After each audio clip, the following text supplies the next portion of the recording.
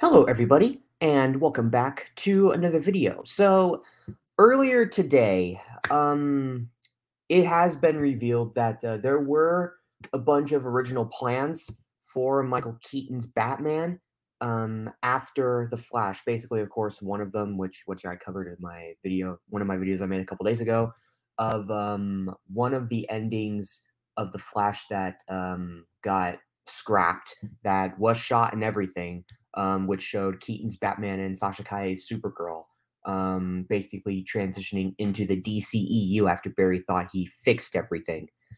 And so, yeah, because of what we got in the movie, because that idea got scrapped and we got something else in the movie, this obviously isn't going to happen now.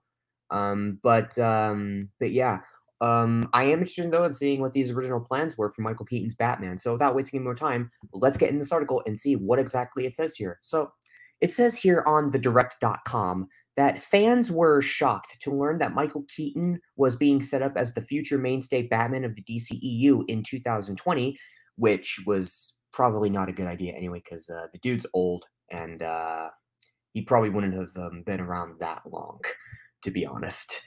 But this plan had slowly fallen apart over the years. That it did.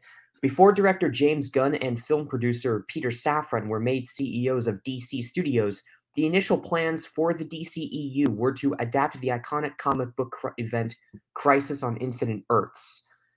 That would have been, and I'm going to admit, that would have been interesting to see what they would have done, especially like in a live action movie. Like that would have been pretty crazy, seeing what we could have seen, what could have happened, if the original DCEU that we got before the Flash movie came out was gonna be fixed, and we were gonna revert back to that. Like I don't know what would have happened, but that would have been interesting. But at the same time, though, who knows what would have happened? We don't know what would have happened. We don't know if it would have been good, if it would have been bad. It would have been interesting to see, but hey, man, we're never gonna know exactly what was gonna happen.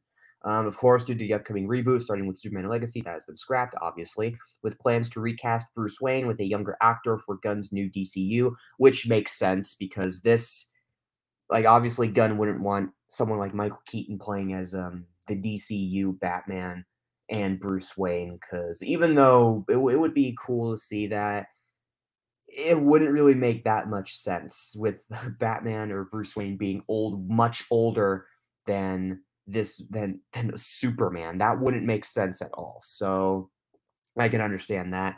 And plus, I don't think Keaton would have really lasted long in the DCU, especially with like this part of the 10-year plan. Like he would have died before the 10-year plan was even like success, before the 10-year plan ended.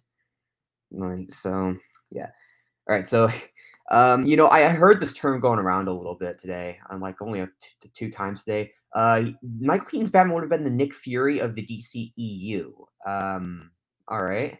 So let's see what it says here. So, in June of 2020, The Hollywood Reporter revealed, to the shock of fans, that Michael Keaton was in talks to return as Batman in The Flash, which obviously it happened.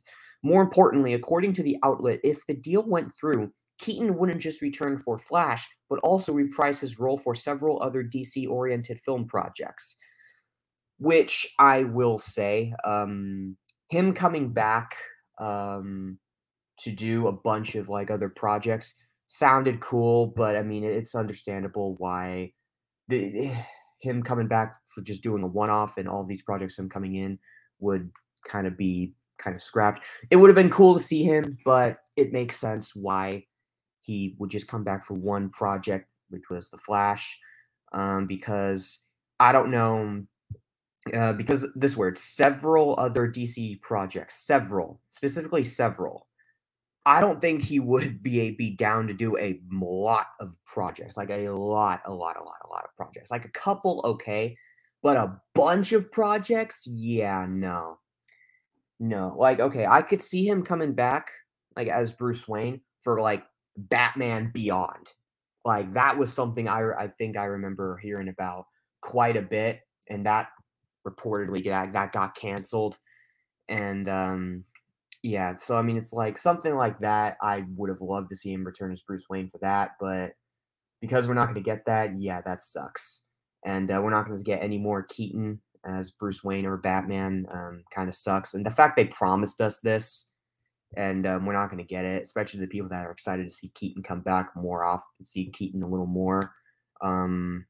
That kind of sucks for them too, and I will admit I would have loved to see Keaton a little more as Bruce Wayne and as Batman, but we're obviously not going to get that now, especially not just because of the DCU, but also because of the fact that Keaton, if he did return as both Bruce Wayne and Batman, I don't think that would really work out that well. Like, okay, if he came back for just one more movie, like I said, Batman Beyond, I think that would be perfect. But that could be a little Elseworld thing or whatever. But I don't think Gunn and Safran would want to do an Elseworld thing. But yeah, man. Yeah, I think them doing with what they did in Keaton and the Flash was kind of a good move anyway. Because I mean, again, I don't think like him staying for a long time for several DC projects, especially like just several DC projects in general, would have really benefit him well because like the dude's really old now and like he's like really up there in age right now. So I mean, it's like not saying he's gonna kick the can anytime soon, but yeah, he was incredible in the Flash as Bruce Wayne and as Batman. Don't get me wrong, but yeah, man, I don't think he would have lasted that long though in the DCEU if all of this really did come to fruition. All right, now moving on now. Sources even told THR that Keaton was being envisioned in a Nick Fury-like role who would be something of a mentor or guide or even string puller to other characters. The outlet had even correctly predicted that Batgirl would have been one of those film projects, which obviously we're not going to get that now. He filmed his scenes for Batgirl, but we're not going to get that now because Batgirl like got completely canned. So we're not going to get that now. Yeah, so he like that doesn't really mess with Michael Keaton or anything because I mean, hey, he got his paycheck, he got his money and everything, so he dipped. He did everything he did in Batgirl, got his money, and he left. So same with the Flash, he did his thing in the Flash movie, got his paycheck, dipped out. So yeah, I mean, yeah. Other than that though, I mean. Yeah, I definitely do see, like, Keaton not really coming back or anything. Like, I could see him kinda, like, making one little cameo, like, kinda like with how he was in The Flash, like, just one more time, if he's still alive, that is. I mean, God forbid. But, yeah, well, unlike a mini crossover event that's been kind of rumored or talked about, that should happen in Gunn's DCU, which I would be down for that, but yeah, man, I mean, only time will tell what happens. If he does return, it's going to be probably one final time, and it's probably going to be in a crossover event. So yeah, moving on now. Warner Bros. Discovery shocked the entire industry when it outright canceled the release of Batgirl in August of 2022 for a tax write-off. The film had a reported budget of $70 million and starred Leslie Grace as Barbara Gordon, Michael Keaton as Bruce Wayne, J.K. Simmons as Commissioner Gordon, and Oscar-winning actor Brendan Fraser as Garfield Lynch, aka Firefly. Which it would have been interesting to see how good he would have played as Firefly, by the way. So definitely do release Batgirl, please. I'm interested on seeing what would have happened in this film. Keaton's role in the film would have been an age-appropriate Batman that was retired, with him essentially being a pivotal cameo throughout the film when he pops in and out, no doubt acting as a mentor to Grace's Batgirl. I remember hearing about that, yeah.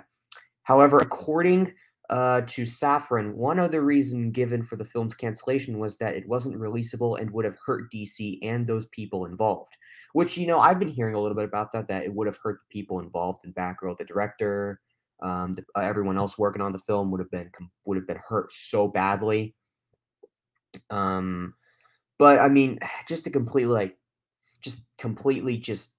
scrap it and just like all the hard work that they did just to like go down the drain, not even like give it a chance to show in theaters or anything, just sucks. So it would have been cool to see, but yeah, man, I mean, hey, it is what it is. Hopefully we are able to eventually get Batgirl one day.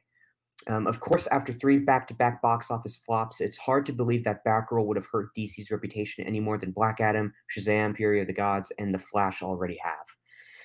Yep. Oh, yeah. And I've been hearing, man, that The Flash really has not been doing that well. In fact, it's one of the worst box office drops like in history, like worse than Black Adam, which that right there, that's embarrassing, just so bad for DC. Ugh. And there was apparently a cameo on the Aquaman sequel that apparently got cut. Keaton had already filmed a cameo for Aquaman and the Lost Kingdom, as he would have been the new Batman moving forward after The Flash, which would have made no freaking sense because he's old, and yeah, it would have just been so bad. Ugh. However, Warner Brothers had restructured its release schedule in March of 2022, and his cameo would have caused a continuity error between The Flash and Aquaman 2, which, yeah, makes sense. So just cut that. It would have been cool to see him, but yeah, it wouldn't have made much sense anyway. The Flash had been moved from November 4th to June 23rd, 2023, and Aquaman sequel from December 16th to March 17th, 2023. Keaton's cameo was, well, now freaking Aquaman and Lost Kingdom's coming out in December of this year. So yeah, Keaton's cameo was replaced with Ben Affleck reprising his role as Batman. It could have also been an excuse for Warner Brothers to delay replacing Affleck in the role, which didn't end up mattering anyway, since Affleck's cameo has also been scrapped. Which, my God, there's been a lot of reshoots with Aquaman and Lost Kingdom, and pretty crazy, pretty bad as well. My God. All right, now here's what I was talking about: burying Batman Beyond. Keaton was originally going to show up in Batman Beyond, but that got canceled, which I don't know why they did that, because he's seeing him as Bruce Wayne. So even if it was just like one Batman Beyond film and we get nothing else after that, I would have been perfectly okay with that.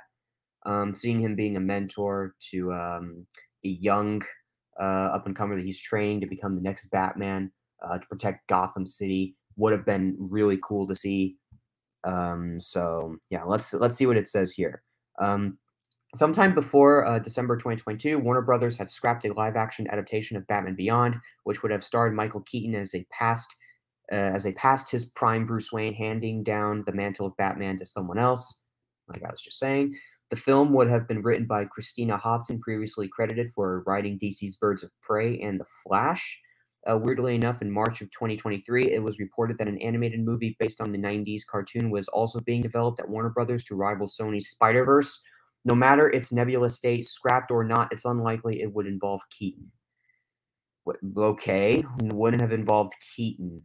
Okay, that's weird. I don't know why it wouldn't have involved Keaton. I mean, he's old right now, so I mean, it would make sense for him to be involved in that, and for him to be a mentor, since he's past his prime Batman. So like, why wouldn't he be involved in? Okay, I didn't know that. All right, so this is talking about the original ending. I already covered this in my video a couple days ago, and I already explained what it was in the beginning of the video. Yeah. So, yep. I'm reading this right. I'm already kind of reading this. Yep, I already kind of covered this earlier in the video and in my last video, one of my videos I made a couple days ago. So, yeah, these were all the plans that Michael Keaton's Batman was originally going to have. Now, it sucks. Yes, it does suck that he didn't really get a chance, that we didn't get a chance to see him a little more. Definitely, like, not several times, because I don't think he would have really I don't think that would have really worked with him to be a part of several projects. Like, only a couple projects I think would have worked. But yeah, it makes sense though, man, why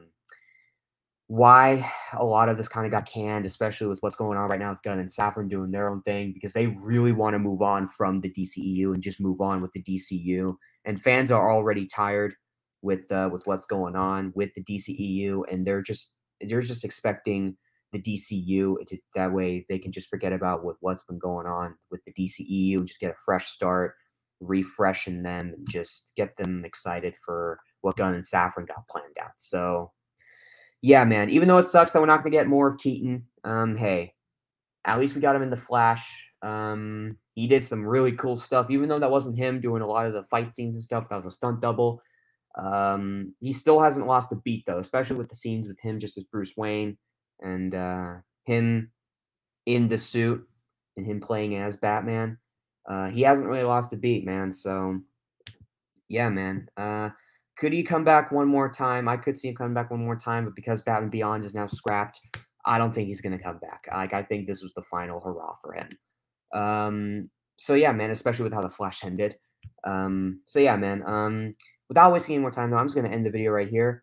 Post comments down below, though. Let me know what you guys think about this, though. Would you have liked to see more Michael Keaton's Batman after The Flash, or do you think that The Flash kind of gave him a proper farewell? Do let me know. I am curious what you guys think about this in the comments down below. Also, if you guys did enjoy this video, make sure you guys hit the like button, subscribe, and if you guys know anyone that's a fan of DC or a fan of The Flash or Michael Keaton or Batman specifically, then you should send this video over to them because they might have a good time watching this. And also come follow me over on Twitter and Vero. I will be putting the links to those in the description down below. So yeah, until then though, everybody, I will see you all later, and goodbye.